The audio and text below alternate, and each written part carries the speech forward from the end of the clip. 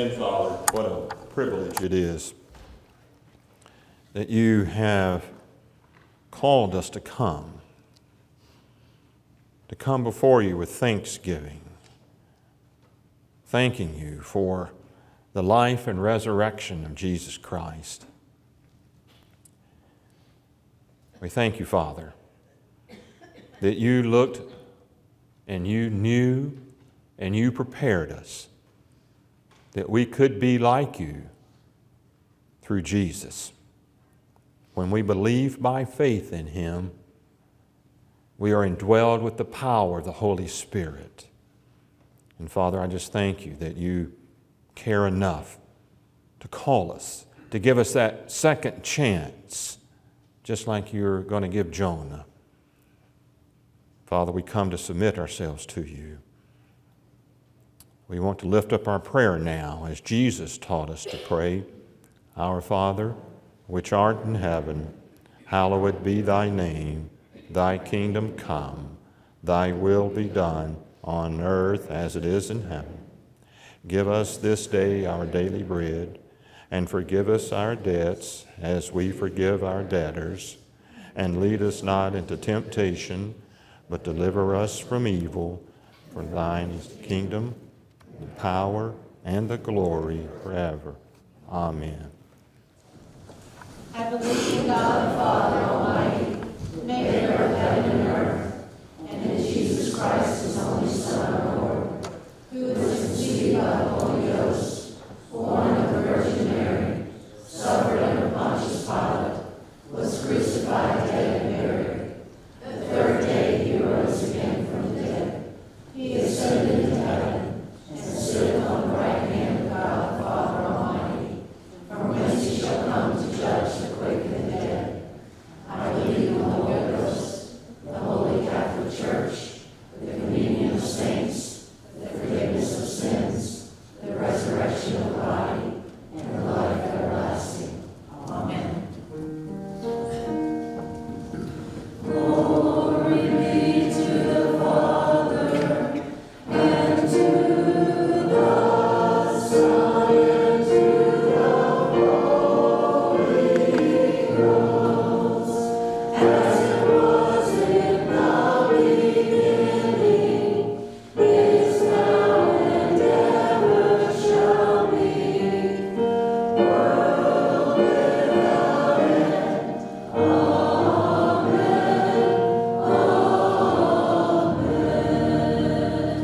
Thank you.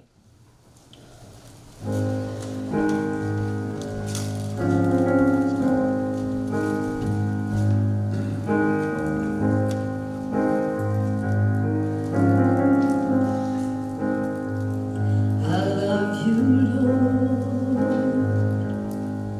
for your mercy never fails me. All my day I've been kept in your hand. From the moment that I wake until I lay my head, I will sing of the goodness of God. All my life you have been faithful. And all my life you have been so, so good. With every breath that I am able, oh, I will sing of the goodness of God. I love your voice. You have led me through the fire in darkest times. You are close like no other. I've known you as a father. I've known you as a friend. And I have lived in the goodness of God. All my life you have been faithful. And all my life you have been so, so good.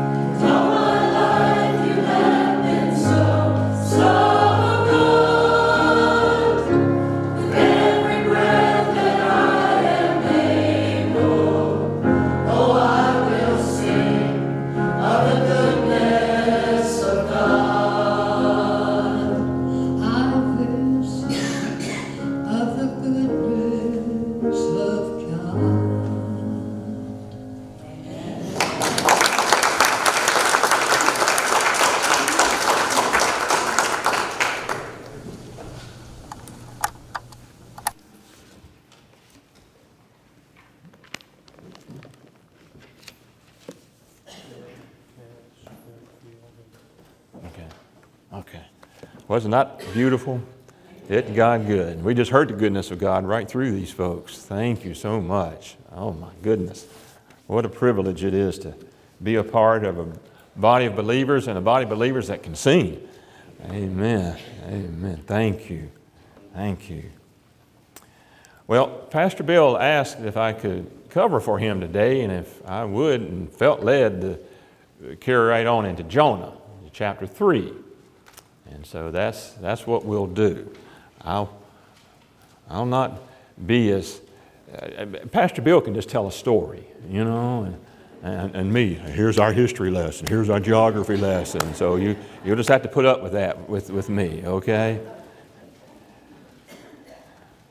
I'd mentioned earlier, oh, and let me just say this too. It's so good to look out and see some that have been sick and hospitalized and back with us this morning. Thank you for coming on to church today and worshiping our Lord and Savior together. Thank you. Well, at the men's breakfast, I was telling you earlier, one thing that I like to order is called the light eater. Oh my goodness, it's a trough. I mean, it's a plate that comes out that's got 2 scrambled eggs on it, and it's got 3 pieces of bacon. It's got 2 pieces of toast that are cut diagonally. You know, toast tastes better when it's cut diagonally. But of course, it may help with all that butter they slab all over it, but still, it's delicious breakfast. It is, and you know, and our waitress, you don't see the bottom of your coffee cup or orange juice or water, whatever you're drinking. It's a wonderful time.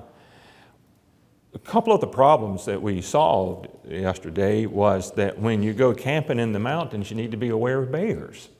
Some of our men experienced bears on their camping experiences. One left his car door open and the bear got in the car. See how exciting we are? Man, you have to come on and join us. And then we talked about old pickup trucks and how wonderful old Blue is, and then how the old Chevy that one of the men said, we just prayed that the inspector never lifted up the floor mat because you could see the front tire underneath it there. So well, when it gets a little warmer, we'll get into some projects, but while it's still cool, we just have a great fellowship time together. And all of that says and leads us up to Jonah chapter 3 by saying that breakfast is over and it's time to go to work. It's time to go to work. As we have been studying under Pastor Bill, and he led us last week, that Jonah has a first chance, if you will. God told Jonah to get up and to go to Nineveh and to preach repentance to the Ninevites. So here comes one of our geography lessons. Jonah doesn't want to do it. You ever said no to God? No, I never told God no. Anytime we say, I can't stand up to pray, that's telling God no. I can't read Scripture, or I can't speak to someone about the Lord. I'm too nervous, or I'm afraid. That's really saying no. Well, so what Jonah did to drive home his no is he went to the port city of Joppa there on the Mediterranean coast in Israel and booked a cruise to Tarshish. And Tarshish, if you would look on the map at Spain, at the bottom part of Spain, you see that little rock of Gibraltar that kind of sticks out. And on the left side of that rock of Gibraltar is the town of Tarshish. Well, Tarshish, and if you go back to where Nineveh was, as Pastor Bill was telling us, was 3,000 miles. Why did he book a cruise to Tarshish?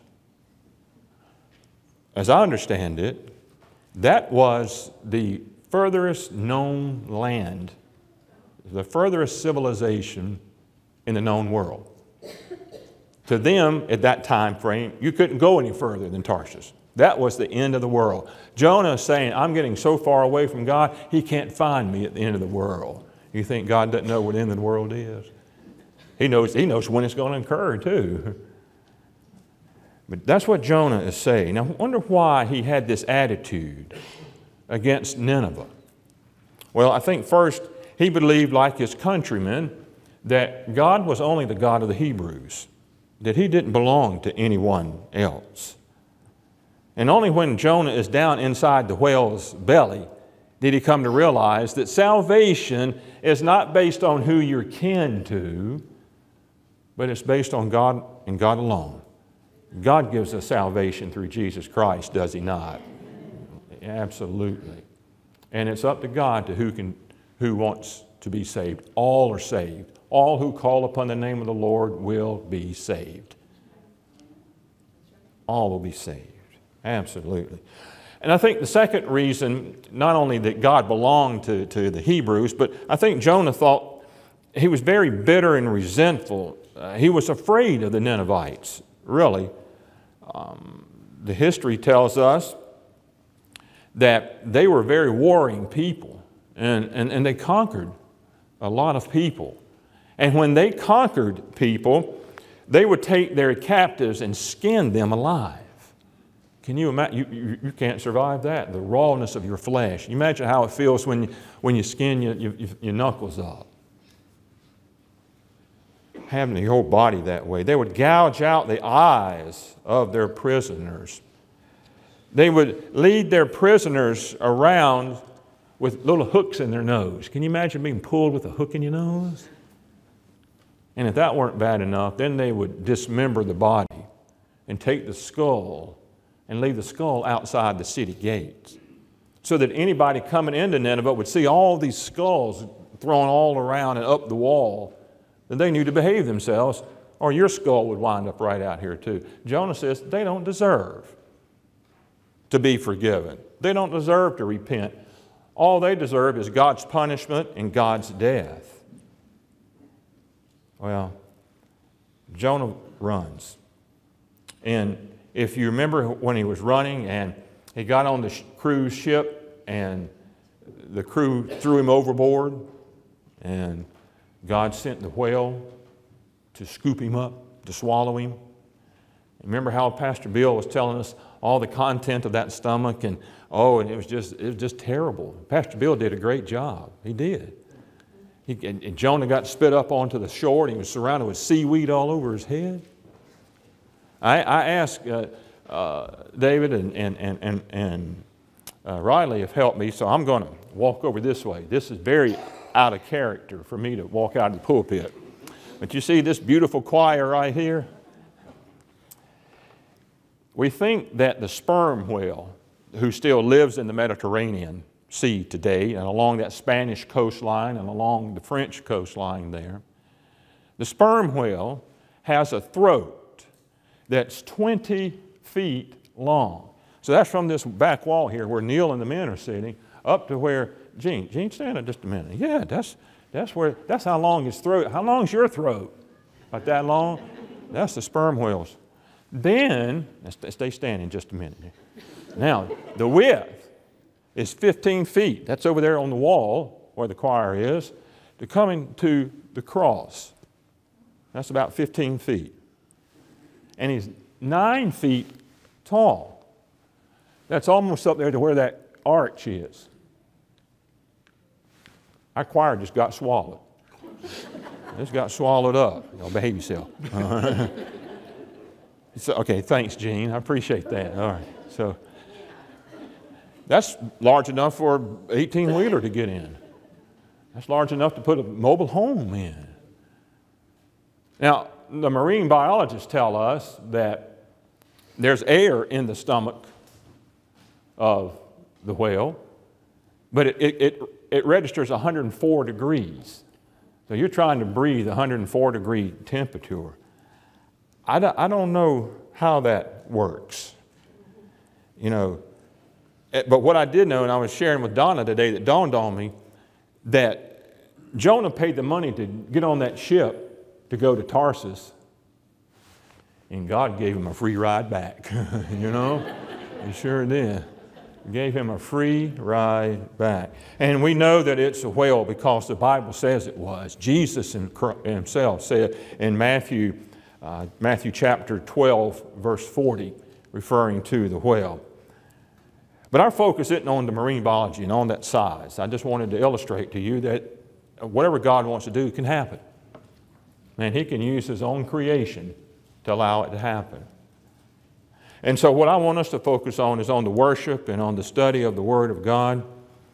You know, so Jonah's down in the stomach of this whale, sperm whale perhaps, and gets spewed back out.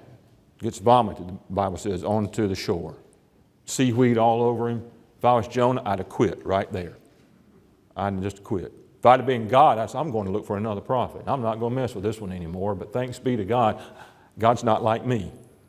And He's not like you either. He's higher and loves all of us and wants all of us to come into His family. So to prove the love of God, let's look now at the Scripture and pick up at chapter 3, if we would. The Bible's there in front of you to pick one up if you would. Jonah, chapter 3, the first 2 verses. Jonah's in the minor prophet section, back toward the back of the Old Testament, not because what he said was minor, but because the length of what he said is short. That's why it's classified as a minor prophet. Chapter 3, verse 1. Then the word of the Lord came to Jonah a second time. Go to the great city of Nineveh and proclaim to it the message I give you.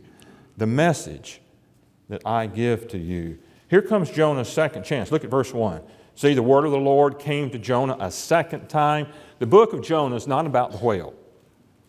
And it's really not about Jonah. Every book of the Bible, if you get stuck, always remember it's about revealing the love of God. It's about revealing the love of God. How is God being demonstrated in this book? In Jonah, He's being demonstrated as a God who loves us and allows us to repent and gives us a second chance. God never gives up on us. God is gracious and He is forgiving. And I wonder, do you and I find it hard to give people a second chance? Sure we do. You know, as long as they're being a friend the way I want them to be a friend, as long as they're acting the way I want them to act, we're good friends. But boy, if somebody says something to upset me, you know, what's that phrase? I can forgive you, but I can't forget. Yeah, that's not forgiving. Forgiving is you don't hold it against them and you don't remember that anymore either. You don't let that influence you. Jonah is stubborn. He's just plain old stubborn. It's my way of interpreting the faith, and it's nobody else's way. God, you can't speak to me a different way because this is what I've always been taught, and this is the way I've always done it. Jonah's stubborn. People that are stubborn help my spiritual walk to grow stronger. I'd have a hard time with that. But the Lord helps me. He says, Bud, not everybody's perfect like you. I said, well, they need to try to be. You know. But God does not give up on stubborn people. God has many examples in the Bible of giving people second chances. Think about King David. Oh, and everybody loved King David and wanted to follow King David. And then he fell into the lustful sin. And through the pain and agony of being led to repentance and coming back to God and God forgiving him, then his reign as King David became even more productive to the end of his life. Think about Samson. I think of Samson, he would fit today's modern social media. And Samson was rugged and he was handsome and he was popular until he had that lustful time. And God led him to a second chance through repentance. And Samson repented of his sin of turning away and revealing what God said was for him to know. And the Lord led him to those pillars of the temple, and he pushed on those pillars, and he killed more Philistines in that one moment than he had at any point of his life because he had repented. Think of Simon Peter. Did you know that Simon Peter's father was named Jonah? Remember Simon Peter's son of Bar-Jonah? Yeah, the son of Jonah. That's how important this Jonah in the Old Testament has become in the New Testament. Jesus referred to it several times. Peter's father is named Jonah. But if you remember, Peter denied the Lord 3 times that night when Jesus needed him the most for comfort. But yet, there on the shore of Galilee after the resurrection, he said, make sure Peter comes. I've forgiven Peter, and Peter goes on to be the leader of the early church. We think of the woman at the well. She was living in adultery, and Jesus spoke salvation to her. She repented, and she went in and got her whole town to come out and to listen to Jesus. You see what repentance does? It changes us. It changes us. Apostle Paul persecuting and killing the early Christians because he thought they were heretics to the Jewish faith. And when he met the Lord on the Damascus Road, the Lord gave him a second chance. And Paul repented and changed and became the missionary to the Gentiles. That's you and me. We have the Bible today because of Paul's missionary journeys. Since God uses people in sinful conditions, I think He can certainly use us and give us a second chance. Maybe someone's here today and they need a second chance. Maybe you've been wandering and searching. God's going to give you a second chance in just a moment to come forward. But Jonah is given a sacred charge now. Look at the sacred charge that he's given. Verse 3 and 4. Jonah obeyed the word of the Lord and went to Nineveh. Now Nineveh was a very important city. A visit required 3 days. On the first day Jonah started into the city, he proclaimed 40 more days and Nineveh will be overturned. All right, do we see that word there? You see the phrases there? See, God never changes His will. God never changes. If He changes, then He's not dependable. His word is not trustworthy, and we know it is. We know that God's word is trustworthy. So He comes to Jonah the second time with the sacred task, take my word to Nineveh. He's just survived 3 days in the belly of that whale. Who has a testimony like Jonah? I don't have a testimony like Jonah. I grew up in a Christian home. I was blessed. My dad went into the ministry when he was 40. I was saved under my dad's preaching on a Sunday night at the church back home. He preached the tap and the turnaround, the title of his sermon. That sermon helped me to be saved that night. My testimony didn't hold anything to Jonah. And yet, Christ says, it's not about you. It's not about what you've gone through, what you've done. Christ says, keep your focus on me.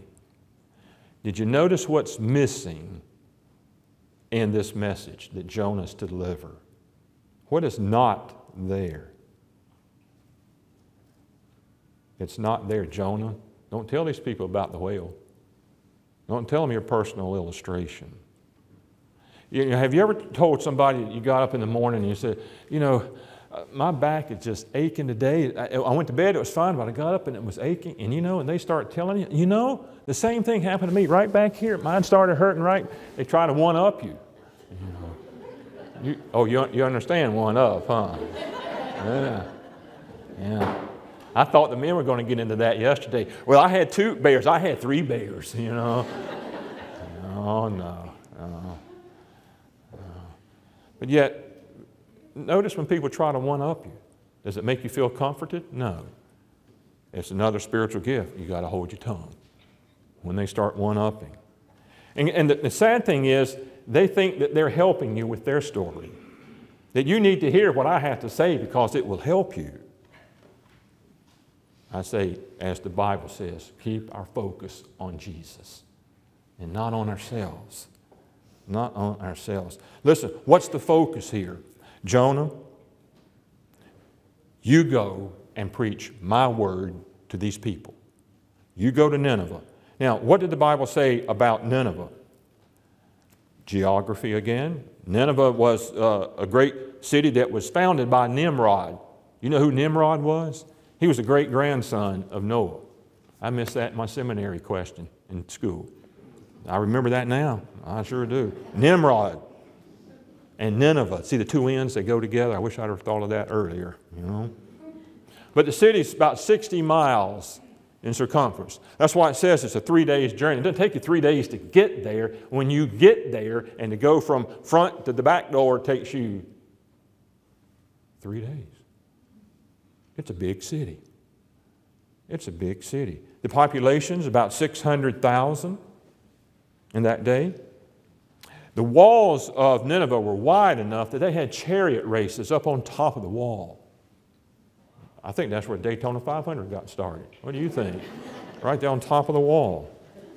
Bible scholars today think that perhaps that Nineveh is the present-day city of Mosul, there in northwest Iraq. But look at verse 4. Jonah begins going throughout the city, and here's his sermon. 40 more days and Nineveh will be overthrown. That is only 8 words. Don't you wish I could preach 8 words? You add that to the prayer list and we'll see what happens, all right? But look at the word overturn. I want you to look at that word overturn, or in the verse 4, the end of verse 4 there. That overturn means upside down. It means to remember the total destruction of Sodom and Gomorrah, completely turned upside down, where it is no more what it was. That's what the word repentance means. Jonah was sent by God with a message from God to the people that God wants to be saved. Not only Jonah is given a second chance, but the people of Nineveh are given a second chance, and you and I are given a second chance too. God is giving us a second chance this morning. Jonah was moved by the Word of God. What moves us? What moves us to action? See, that's what love is. Remember what Paul says, faith, hope, love, but the greatest of these is love. Why is he talking about love being the greatest? Because love is what causes us to take action. It's what brought Jesus down from earth to save us from our sins. He loved us that much. God loved the Ninevites that much too. These mean, conquering people. Beloved, the real lesson here is when God says to go, He means it. He means it. God came a second time. Go to Nineveh. Could it be that God has asked you and me to go somewhere? To go to someone? It's not always about going international missions overseas. The Greek word for neighbor is not the person that lives down the street or behind you. The neighbor is the person standing beside you. The person standing beside you. That's your neighbor. And usually when that person's standing beside you, it's because our Lord's placed them there for us to speak to them.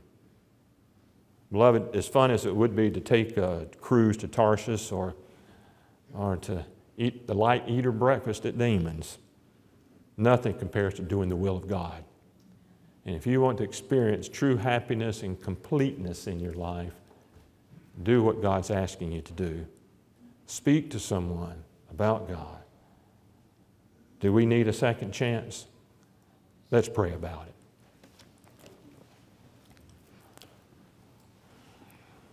Holy Spirit, right now, I just humbly ask that we allow you to speak to us, that you give us the second chance now to hear your word. What can we do? First and foremost, if someone's here and they never believed in Jesus Christ, here's what we need to do first. Admit that we believe in Jesus as Savior and Lord, that I am a sinner. I have sinned by not obeying His call to come. I believe now that He died on the cross and rose again, and He is asking me to come to be His follower. I commit my life to Jesus Christ as the Christian. You come first. But maybe you've already prayed your sinner's prayer long ago, and you want to You just feel the Holy Spirit leading you to rededicate your walk. I want you to come. Jesus loves us. He loves people. And people want to know that Jesus loves them. And beloved, you and I right here in this sanctuary have a message to tell them of the love of Jesus.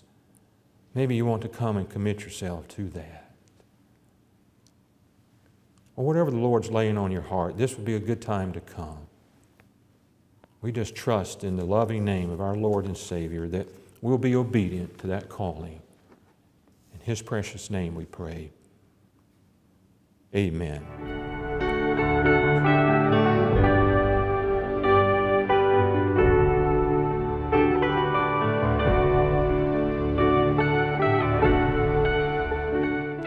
In these times of uncertainty today, Severn Church would like to remind everyone that you can still tithe on the church website, www.severnchurch.faith, or email your tithes to Severn Church, 9066 Robbins Neck Road, Gloucester, Virginia, 23061. Thank you for your generosity.